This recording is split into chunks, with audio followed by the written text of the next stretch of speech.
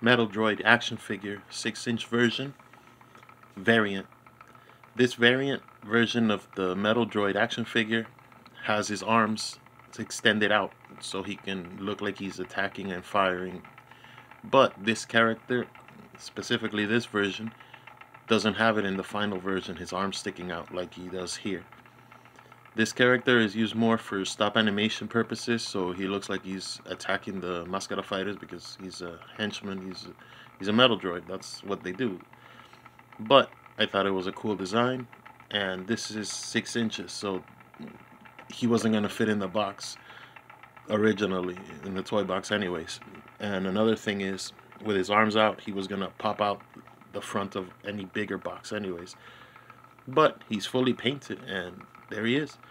Thanks for watching, and for more information, check out @Mascara Fighters on social media and mascarafighters.com.